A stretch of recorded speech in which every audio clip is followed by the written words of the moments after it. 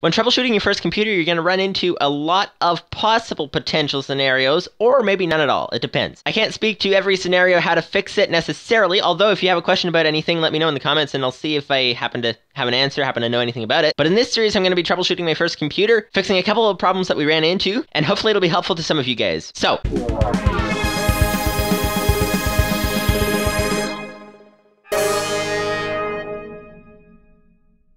you just built a computer and you think, wait, I want to rotate the CPU cooler around because I put it on the wrong way. Bah! Okay, well, here's a video for you. So, we've got the CPU cooler down here, the fan thing, and the CPU is underneath, obviously, that's where it goes. Now, we have the problem here. We put it on and we noticed that over here, if you can sort of see that in the recording, I'm not sure if you can see that, but it is overhanging the memory slots down there. And so we can't put memory in every memory channel. So I'm going to attempt to rotate it around. Now, I was talking to Brian, and if you guys don't know who he was in the PC build videos, which is basically how to not break your first computer build. Demonstrating how to not break it, because he knows a lot about computers. He's built, I think he said, about 30 or 40 computers, which is a lot of computers. And I was talking to him about rotating the CPU cooler and reapplying thermal paste, because that is thermal paste. For those of you guys who don't know, basically you have your CPU, which is this screwdriver is falling over. You have your CPU here, this way, which is there, and it's metal on top. So you have your cooler over here, and they contact, but not too good. Thermal paste is like a paste that goes in between that conducts heat very well. So this cooler that I got came pre-applied with thermal paste, but apparently often you have to replace your own thermal paste, and so I was asking him about, will turning this around mess with any of that? And I think if I understood him right, and if I remember right what he said, of course, basically I shouldn't have to reapply the thermal paste right now because the computer hasn't really done anything. So once it's produced a lot of heat and the paste has kind of been affected by the heat and things like that, then you start to run into more issues, and in terms of the thermal paste might not be applied quite right or something. If you just take the cooler straight off and rotate it and turn it and put it back down, so you might need to actually reapply the paste. But without that, it should, since this one hasn't really done anything yet, it hasn't actually done much of anything. It just sort of waited for 10 seconds and then restarted. Come on, last screw. Can't. The thing just moved a little bit.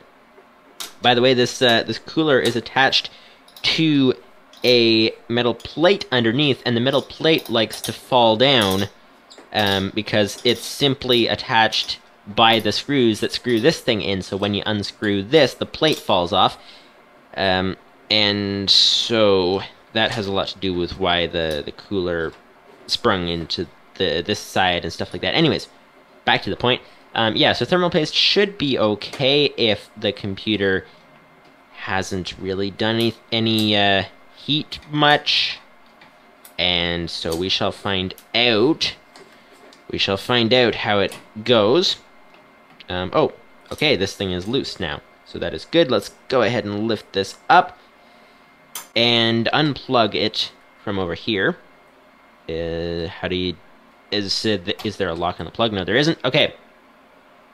Let's see. It looks like... Let's grab the other camera so that you can see it more clearly. And then we'll talk a little bit more about thermal paste in a second. So, here we go. So, as you can hopefully see, on the back of this thing, there's the... Focus, please. There's the metal fins, and then that is covered in thermal paste. You can sort of see that the metal fins are are showing through a little bit, which they weren't when we first got it. I don't think they were anyways. So the thermal paste has come off a little bit, but it still appears to be fairly even, and it's come off onto here. If you see if it will focus. Wow, okay. I think it's because of its glowing. Let me stop this camera for a minute, and let me turn off the flash. Turn it back on. Hopefully you can see that. Okay, so you can sort of see it says Ryzen. That's the Ryzen processor, by the way.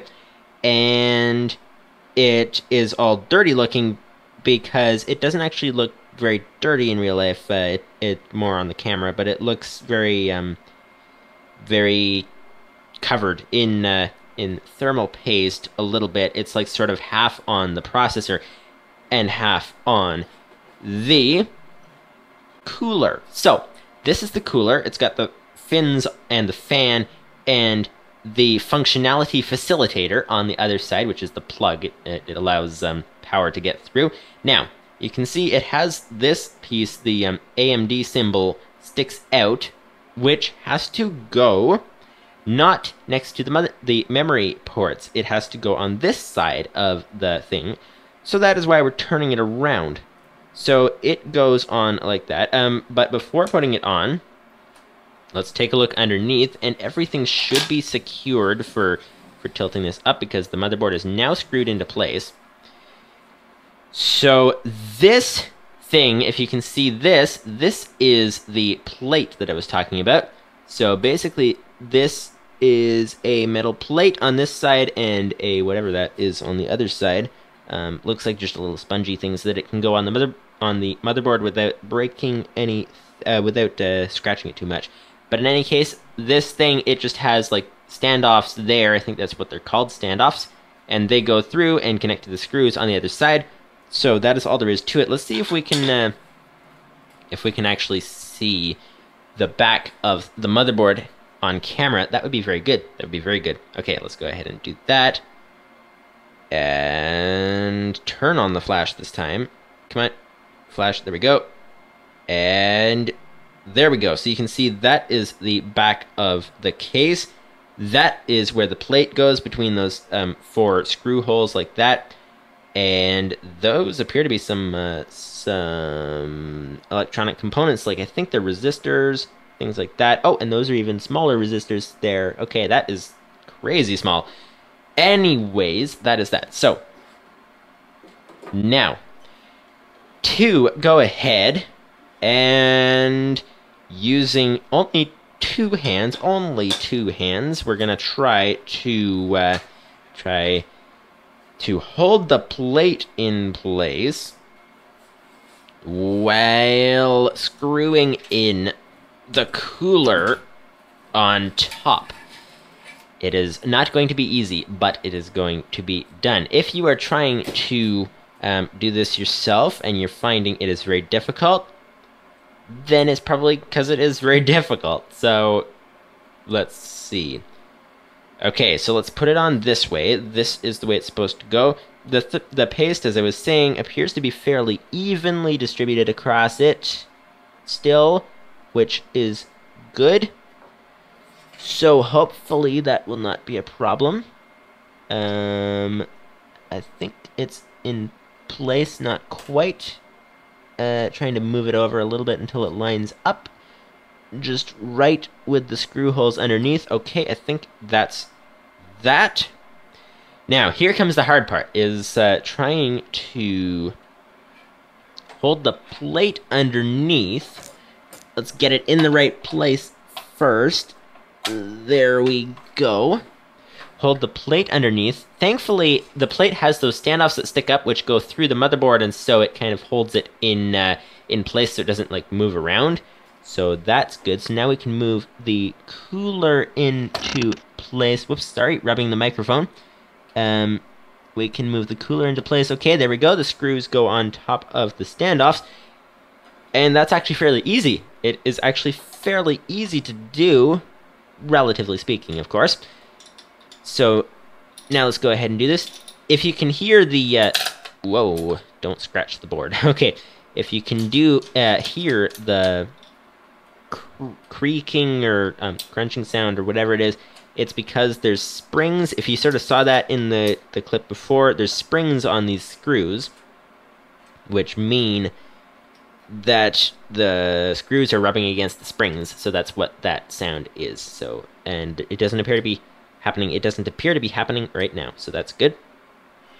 Anyways, I was talking about thermal paste. Apparently, there are 2 different kinds of thermal paste, probably more. I don't know much about it, but there's at least 2 different kinds that, if I understood what Brian was saying properly, and if I remember as well properly, of course, basically the kind of thermal paste that tends to come in prepackaged things, such as this cooler, which I forget the name of, and if I think of it, it'll be on the screen. But in any case, comes prepackaged with thermal paste, is normally of the kind that does a pretty good job at definitely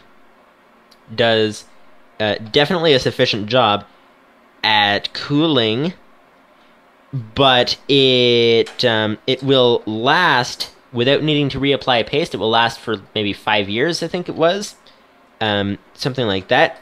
Whereas if you get thermal paste that's one of these super heat conductive pastes that you can buy to be all like fancy and stuff and keep your computer extra cool, which for depending on the computer is, I guess it's probably not necessary, but some computers would need it.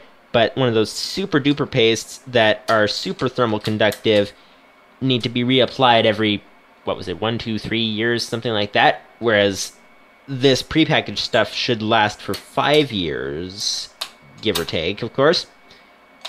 So that's good. So that means that we shouldn't have to be doing this too often, shouldn't have to be reapplying the paste too often.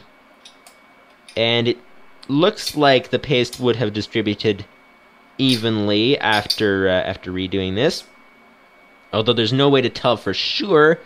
To see, I did slide the fan around a little bit, trying to get the screws in the right place, but I think that should be fine. Okay, so it is now anchored onto the board. I'm just so the back plate will not fall down. So I'm just trying to do the diagonals, one there, one there, one there, one there, to sort of screw it down more evenly, and it appears to be nicely screwed in. Okay, trying to turn the screwdriver. Fairly tough sometimes to hold on to the thing. Oh, this one is loose. This one is very much loose. This one is very much loose. Okay, there we go. Get it a little bit farther. There we go. Okay, that appears to be on good.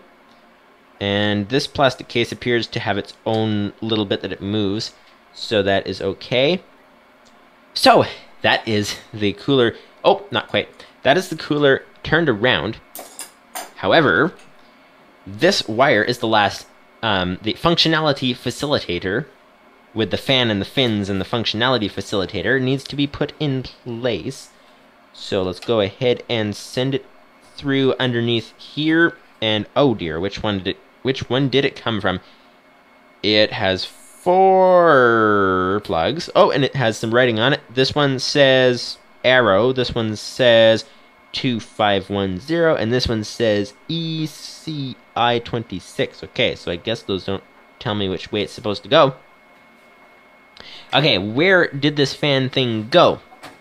That is the question. And oh, fan. Oh, CPU fan 2. Oh, CPU fan 1. Okay. Oh, and it looks like there's a little plastic piece that sticks up in between these two spikes on the plug there. I don't know if you can see that, or if you can see that or not. If you would like to see that, let me know. I may or may not be able to unplug this again sometime to demonstrate. It really depends. I don't know, but the plug will only go down in one direction, so that is now down and in place. So the plug is now in place, and the fan is now screwed in successfully. So there we go. So that is turning the CPU fan around. Done successfully, I think. Of course, the ultimate test is when we actually power it up to see.